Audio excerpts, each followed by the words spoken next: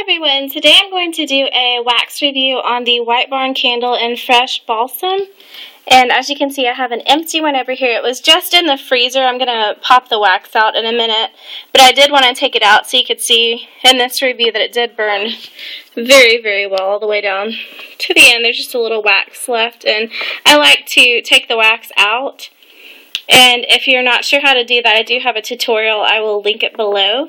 But I like to take the wax out and then save this and put this in one of my tart warmers and just finish it off so I still have some. And I have one going on top of my mantle right now and another one right here going. This is a really good throw. And I'll just read the description of the fragrance for you. It's really nice. It says, the invigorating aroma of evergreen woods on the clear fall morning features crisp eucalyptus, fir needles, and cedarwood musk notes. It honestly just smells like a Christmas tree to me. It smells terrific. It's got a nice flame. It has a really good even wax pull. It has burned all the way down the candle, so there's not residual wax on the sides. It's burnt very well. And as you can see, I do have it in one of the decorative fall sleeves from Bath & Body Works. I don't have a winter one, so it's just burning in the autumn one.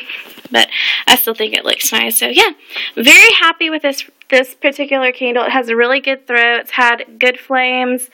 I haven't had a problem with this one. I know sometimes I've had issues with the candles from Bath & Body Works or White Barn, but not with this one. This is a terrific fragrance for winter, especially for Christmas. So if you like a Christmas tree type scent in your home around the holidays, definitely check this one out. So thanks for watching today, guys. I hope you're all having a great day, and I will see you in another review soon. Bye.